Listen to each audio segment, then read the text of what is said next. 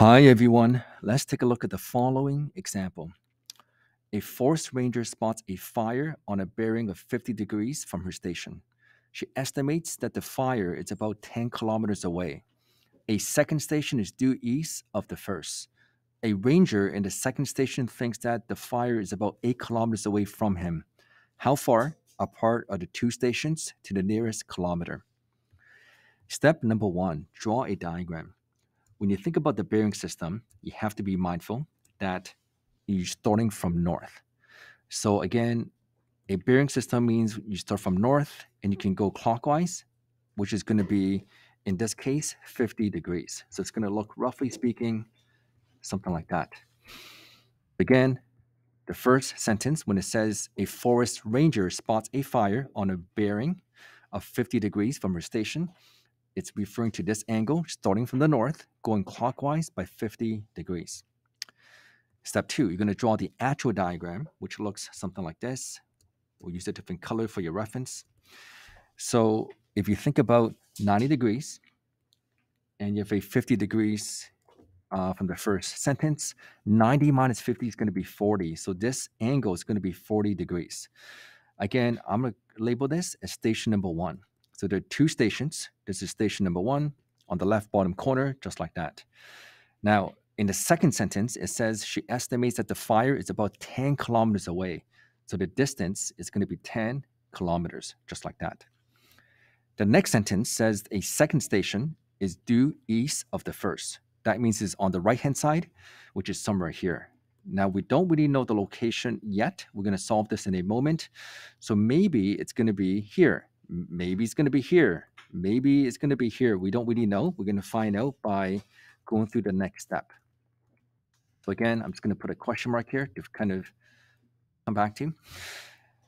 And it says a ranger in the second station thinks that the fire is about 8 kilometers away from him. So we're assuming this distance could be, for example, 8 kilometers. And we need to know, does this form one triangle, two triangles, or no triangle? So again, not to overstate this, in general, when you think about a triangle, if the third length is like that, it's not going to connect. So there are no triangles.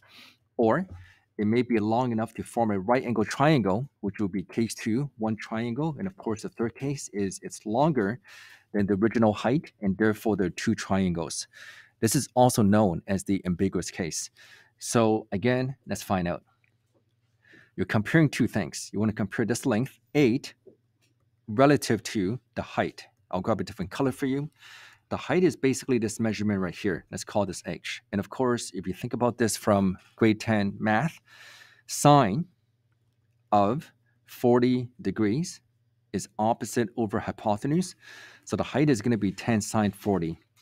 And all you're trying to do is to compare these two numbers to find out if there's going to be one triangle, two triangles, or no triangles. So 10 sine 40 degrees. If you grab a calculator in degree mode, 10 times sine of 40 degrees, that's going to be approximately 6.4. So we know that 8 is going to be greater than 6.4. So this means there are two triangles. There are two triangles. Therefore, two triangles. Again, to be very clear, the two triangles could be either here or, let me erase all this.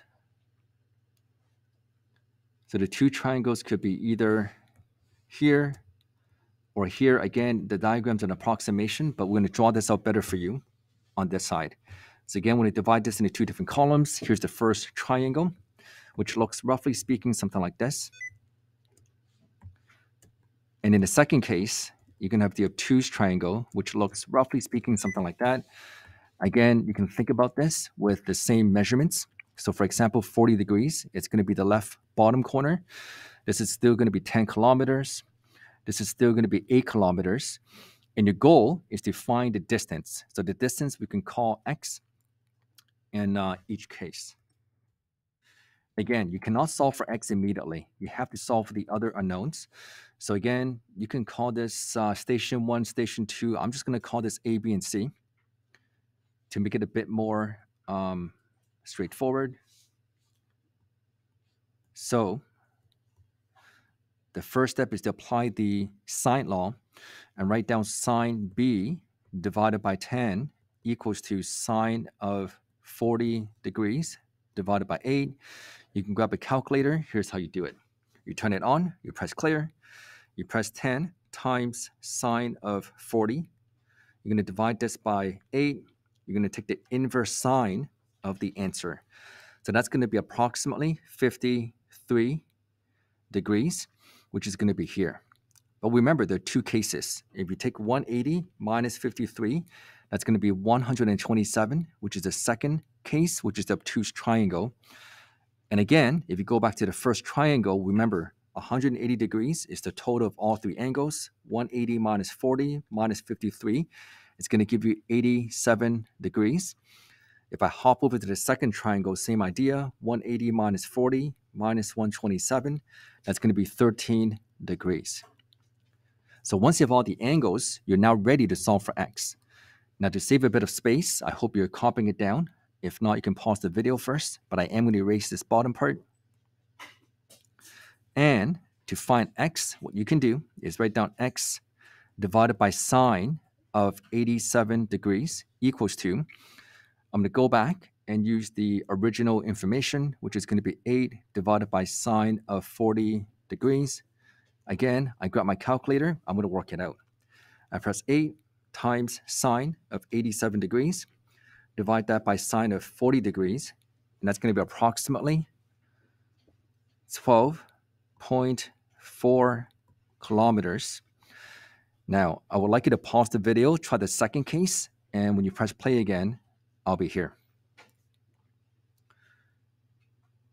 Welcome back, everybody. So in the second case, you can press x divided by sine of 13 degrees, which equals to, again, I'm using the original information. That's going to be 8 divided by sine of 40 degrees. So in this case, it's going to be 8 times sine of 13 divided by sine of 40.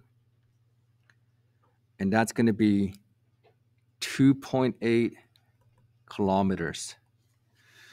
So when it says how far apart are the two stations, if you round this to the nearest kilometer, this would be 12 kilometers approximately, and this would be 3 kilometers approximately. So again, you can write a final statement. Let me grab a text box. Therefore, the two stations are about 12 kilometers or 3 kilometers apart. We'll put this on the right bottom corner for you, just like that.